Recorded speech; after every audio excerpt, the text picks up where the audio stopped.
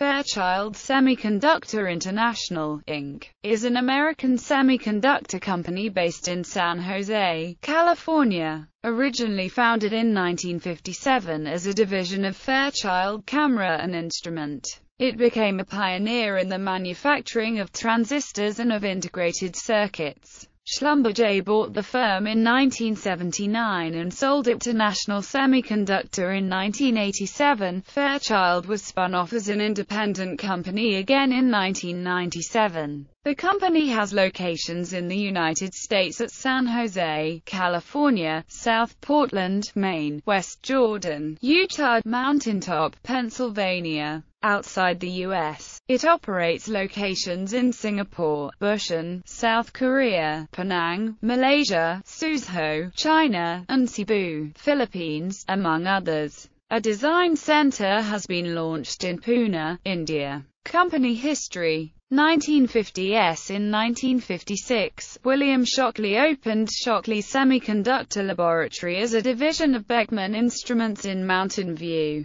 California. His plan was to develop a new type of four-layer diode that would work faster and have more uses than then-current transistors. At first he attempted to hire some of his former colleagues from Bell Labs, but none were willing to move to the West Coast or work with Shockley again at that time. Shockley then founded the core of the new company with what he considered the best and brightest graduates coming out of American engineering schools. While Shockley was effective as a recruiter, he was less effective as a manager. A core group of Shockley employees, later known as the Traitorous Eight, became unhappy with his management of the company. The 8 men were Julius Blank, Victor Grinish, John Hoerni, Eugene Kleiner, Jay Last, Gordon Moore, Robert Noyce, and Sheldon Roberts. Looking for funding on their own project, they turned to Sherman Fairchild's Fairchild Camera and Instrument, an Eastern U.S.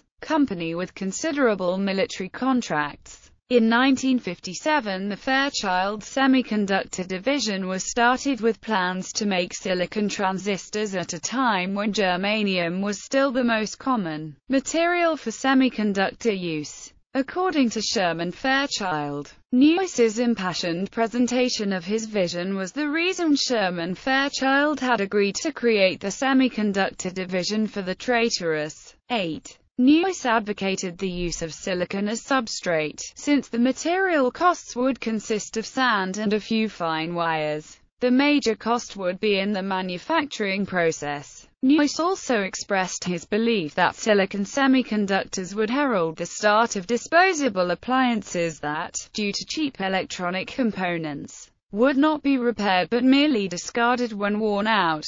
Their first transistors were of the silicon mesa variety, innovative for their time, but with several drawbacks. Later Fairchild pioneered a planar process developed by John Hoerni in 1958, which was a huge improvement. Transistors could be made more easily, at a lower cost and with higher performance. Fairchild's planar process made most other transistor processes obsolete. One casualty of this was Philco's transistor division, which had just built a $40 million plant to make their now totally obsolete germanium PADT process transistors. Within a few years, every other transistor company copied or licensed the Fairchild planar process. Their first marketed transistor was the 2N697, and was a huge success. The first batch of 100 was sold to IBM for $150 apiece. The first planar silicon transistor was the 2N1613 developed by John Hoerni.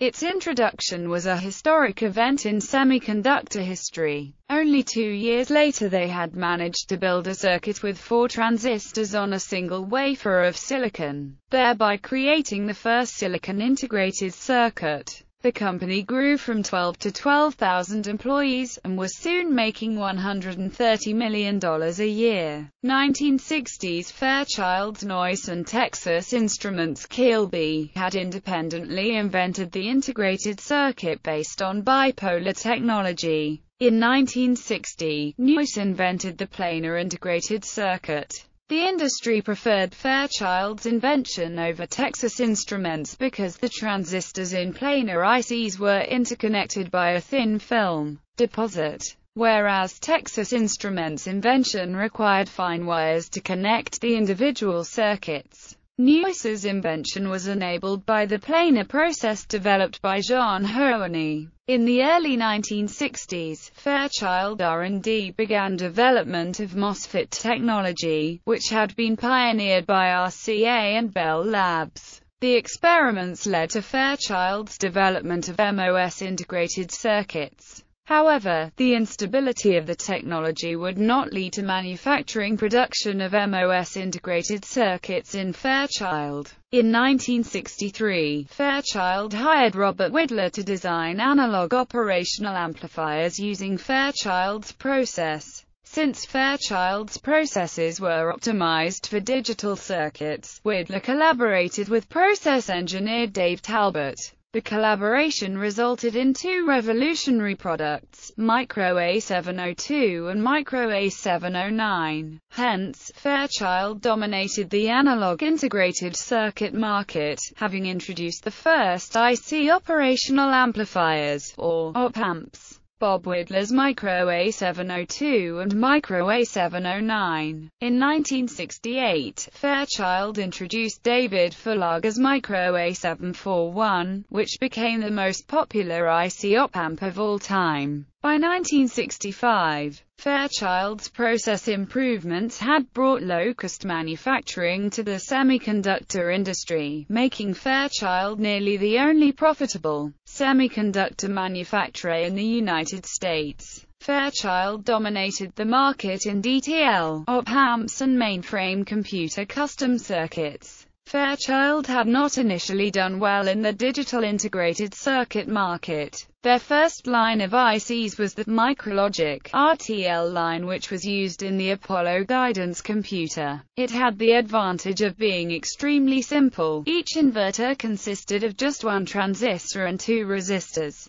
The Logic family had many drawbacks that had made it marginal for commercial purposes, and not well suited for military applications. The Logic could only tolerate about 100 mV of noise, far too low for comfort. It was a while before Fairchild relied on more robust designs, such as DTL, which had much better noise margins. Sales due to Fairchild Semiconductor division had doubled each year and by the mid-1960s comprised two-thirds of total sales of the parent company. In 1966, Fairchild's sales were second to those of Texas Instruments, followed in third place by Motorola. Neus was rewarded with the position of corporate vice president and hence became the de facto head of the semiconductor division. However, internal trouble at Fairchild began to surface with a drop in earnings in 1967. There was increasing competition from newer startups. The semiconductor division, situated in Mountain View and Palo Alto, California, was actually managed by executives from Syosset, New York, who visited the California sites once a year, even though the semiconductor division earned most of the profits of the company. Fairchild's president at that time, John Carter, had used all the profits to fund acquisitions of unprofitable ventures. Neus's position on Fairchild's executive staff was consistently compromised by Sherman Fairchild's faction. Charles E. Spork was Neus's operations manager. Spork was reputed to run the tightest operation in the world. Spork, Pierre Lamond and most managers had grown upset and disillusioned with corporate focus on unprofitable ventures at the expense of the semiconductor division. Executives at the semiconductor division were allotted substantially fewer stock options compared to other divisions. In March 1967, Spork was hired away by Peter J. Sprague to National Semiconductor. Spork brought with him 4 other Fairchild personnel. Actually, Lamond had previously assembled a team of Fairchild managers in preparation to defect to Plessey, a British company. Lamond had recruited Spork to be his own boss. When negotiations with Plessey broke down over stock options, Lamond and Spork succumbed to Widler's and Talbot's suggestion that they look to National Semiconductor. Widler and Talbot had earlier left Fairchild to join Melectro, which was later acquired by National Semiconductor. In the fall of 1967, Fairchild suffered a loss for the first time since 1958 and announced write-offs of $4 million due to excess capacity, which contributed to a total loss of $7.6 million. Profits had sunk to 50 cents a share, compared to $3 a share the previous year, while the value of the stock dropped in half. In December 1967, the board ordered Carter to sell off all of Fairchild's unprofitable ventures. Carter responded to the order by resigning abruptly. Furthermore, Fairchild's DTL technology was being overtaken by Texas Instruments' faster TTL. While Noyce was considered the natural successor to Carter, the board decided not to promote him. Sherman Fairchild led the board to choose Richard Hodgson. Within a few months, Hodgson was replaced by a management committee led by Noyce, while Sherman Fairchild looked for a new CEO other than Noyce. In response, Noyce discreetly planned a new company with Gordon Moore, the head of R&D. They left Fairchild to found Intel in 1968 and were soon joined by Andrew Grove and Leslie L. Vadars, who took with them the revolutionary MOS Silicon Gate technology, recently created in the Fairchild R&D laboratory by Federico Fagan, who also designed the Fairchild 3708.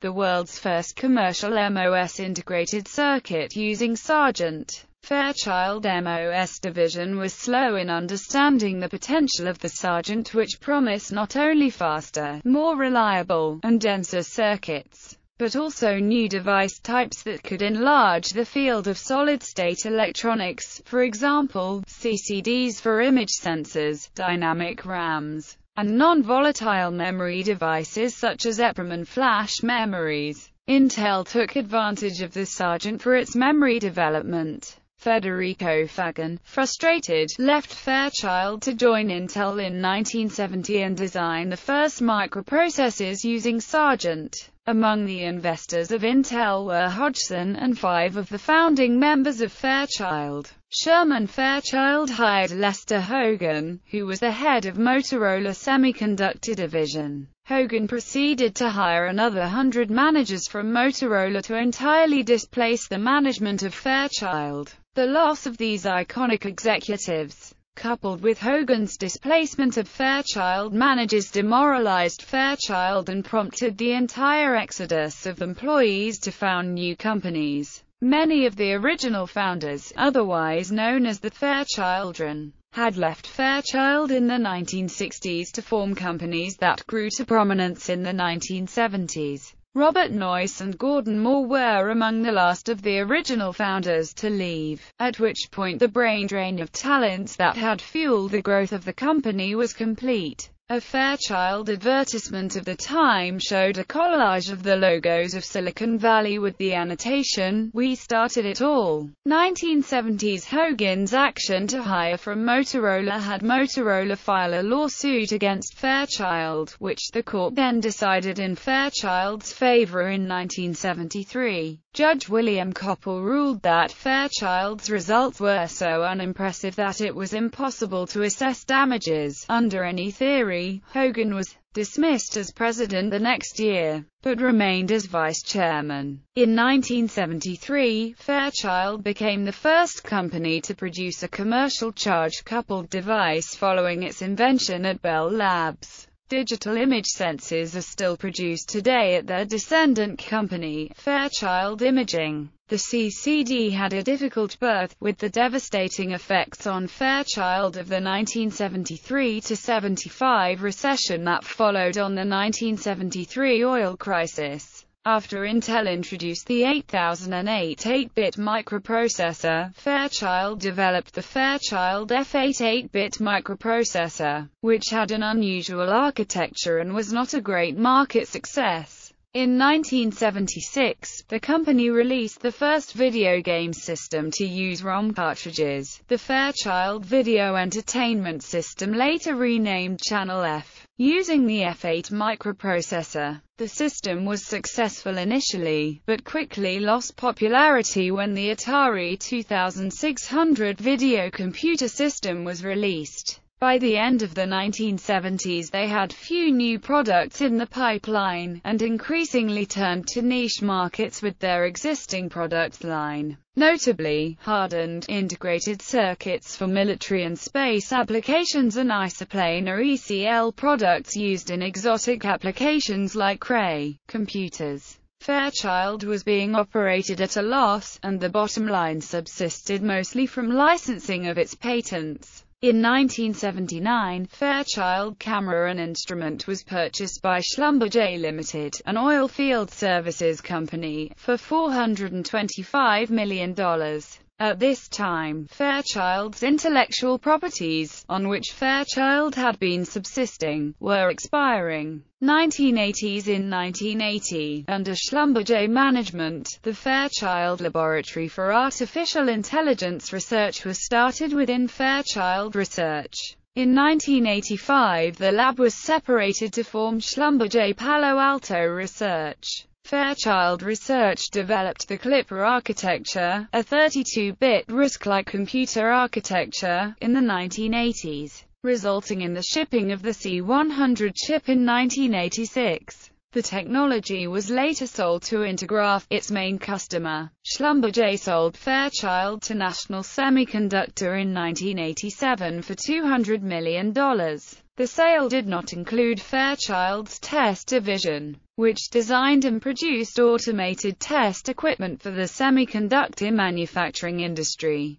nor did it include Schlumberger Palo Alto Research. 1996, Gil Amelio, then CEO, had divided National Semiconductor Products into two divisions. Standard Products Group, which comprises low-margin, logic and memory chips, commodity products which were more susceptible to cyclical demands and through which National Semiconductor had matured, and Communications and Computing Group, which comprises high-margin, value-added analog and mixed-signal chips. Amelio's divisioning of products would prepare National Semiconductor for the eventual disposal of low-margin commodity products lines. These product lines were constituted into the Fairchild division, headed by Kirk Pond, within National Semiconductor during Brian Haller's tenure. 1997. In 1997, the reconstituted Fairchild Semiconductor was reborn as an independent company, based in South Portland, Maine, with Kirk Pond as CEO. On March 11, 1997, National Semiconductor Corporation announced the $550 million sale of a reconstituted Fairchild to the management of Fairchild with the backing of Sterling LLC, a unit of Citicorp Venture Capital. Fairchild carried with it what was mostly the Standard Products Group previously segregated by Amelio. The reconstitution was characterized by having most of existing formerly Fairchild facilities retained by National Semiconductor, with the exception of the original Fairchild facilities in South Portland, Maine, while Fairchild inherited some offshore locations that were formerly National Semiconductor facilities. The Fairchild Semiconductor Corporation announced November 27, 1997 that it would acquire the semiconductor division of the Raytheon Corporation for about $120 million in cash. The acquisition was completed on December 31, 1997. 1998, 1999. In December 1998, Fairchild announced the acquisition of Samsung's power division, which made power MOSFETs, IGBTs, etc. The deal was finalized in April 1999 for $450 million. To this day, Fairchild remains an important supplier for Samsung. In August 1999, Fairchild Semiconductor again became a publicly traded company on the New York Stock Exchange with the ticker symbol FCS. Fairchild, South Portland, Maine and Mountaintop, Pennsylvania locations are the longest continuously operating semiconductor manufacturing facilities in the world, both operating since 1960. 2001 On March 19, 2001, Fairchild Semiconductor announced that it had completed the acquisition of Intersil Corporation's discrete power business for approximately $338 million in cash. The acquisition moved Fairchild to a position as the second-largest power MOSFET supplier in the world, representing a 20% share of this $3 billion market that grew 40% last year. The original Intersil was founded by Jean Hoerni in 1967, a founding member of the original Fairchild Semiconductor division in 1957. Intersil had undergone the same fate of being a reconstituted namesake company. On September 6, 2001, Fairchild Semiconductor announced the acquisition of Impala Linear Corporation, based in San Jose, CA, for approximately $6 million in stock and cash. Impala brought with it expertise in designing analog power management semiconductors for handheld devices like laptops, MP3 players, cell phones, portable test equipment and PDAs. 2004 On January 9, 2004, Fairchild Semiconductor CEO Kirk Pond was appointed as a director of the Federal Reserve Bank of Boston, elected by member banks to serve a 3-year term. 2005 On April 13, 2005, Fairchild announced appointment of Mark Thompson as a CEO of the corporation. Thompson would also be President, Chief Executive Officer and a member of the Board of Directors of Fairchild Semiconductor International. He originally joined Fairchild as Executive Vice President, Manufacturing and Technology Group. Kirk Pond remained as Chairman of the Board. Prior to joining Fairchild, Dr. Thompson served as CEO of Big Bear Networks. He also serves on the board of directors of American Science and Engineering, Inc., in Massachusetts. Thompson holds a Ph.D. from the University of North Carolina and a bachelor's degree from the State University of New York. 2006 On March 15, 2006, Fairchild Semiconductor announced that Kirk P. Pond would retire as chairman at the company's annual stockholders meeting on May 3, 2006. Pond would continue as a member of the company's board of directors. Mark Thompson, then CEO, became chairman. 2007 Fairchild Semiconductor celebrates the symbolic 50-year anniversary of the original Fairchild Semiconductor division, which was established in 1957, and its 10th year as being the newly reconstituted Fairchild. On September 1, 2007, NJ-based RF semiconductor supplier Anadigix acquired Fairchild Semiconductor's RF design team, located in Tyngsboro, Massachusetts, for $2.4 million. 2011 In April 2011, Fairchild Semiconductor acquired Transic, a silicon carbide power transistor company, originally based in Sweden. 2015 On November 18, 2015, On Semiconductor acquired Fairchild Semiconductor for $2.4 billion. On Semiconductor bought Fairchild at a price of $20 per share, a few months after amid speculation that Fairchild was seeking a potential buyer. Alumni: Gil Amelio, Lee Boisel, Wilfred Corrigan, Alan L. Davis, James M. Early, Federico Fagan, Andrew Grove, Peter E. Hart, Jean Hoerni, Lester Hogan, Eugene Kleiner, Richard Leon, Gordon Moore, Robert Noyce, Chi-Tang Sah, Jerry Sanders, Robert Swanson, Ed Turney, Leslie L. Vadars, Frank Wanlass, Bob Widler, Andrew Whitcomb, Don Valentine, Bernard A. Urish,